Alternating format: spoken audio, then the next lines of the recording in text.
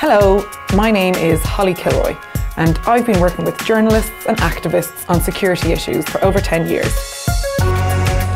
I'm the co-founder of Security First, an organisation which provides simple, practical, digital and physical security advice for people like you. Over the years, I've helped train hundreds of human rights defenders in everything from secure communications to dealing with arrests. As you probably know, activists are often targeted through digital methods. In this course, we are going to look at some of the most common ways that activists are targeted and hacked by their adversaries.